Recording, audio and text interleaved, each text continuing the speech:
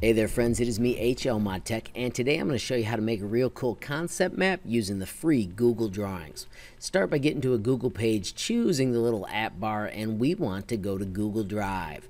When you're in Google Drive, hit the New button, go down to the More button, and then go down to the More button again so you can finally launch Google Drawings. Once again, we are making a concept map, so type concept map, and then this one is going to be about STEM, so type in STEM.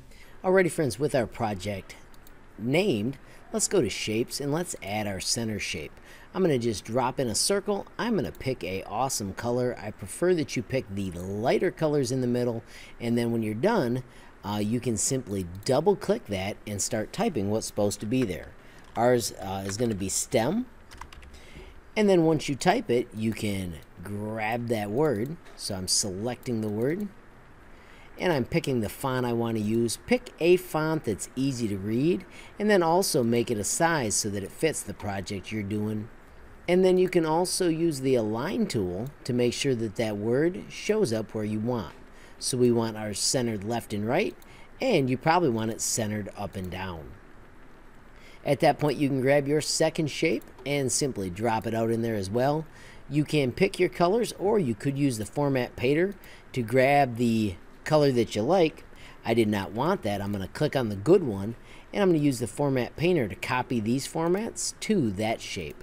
And now when I type the word I need up here, which I think we're going to find is going to be science, it actually has all the cool properties of the other part of the project as well. Another really sweet trick you can use is just change shape, and if you wanted something different, like say the rounded square, it's that easy to adjust and make them look exactly like you want. This little handle right here actually changes the amount of curve. There are all kinds of cool techniques you can use to get it looking exactly like you want.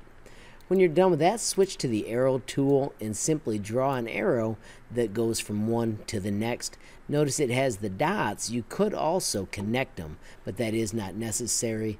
If you ever don't like what you do, just do undo and then continue working as you build your beautiful, awesome concept map. When you're finished, you can turn this in as a screenshot, or if I've given you another way I want it, you can turn it in that way as well. So my friends, if you found the video useful, please hit that like button. If you got a question, comment, or a suggestion, add it down below. If you haven't subscribed yet, what are you waiting for? Smash that subscribe button. And last but not least, hit the notification bell if you want to be the first to know when there's a brand new video from me, HLModTech. Thanks for watching. Have a great day.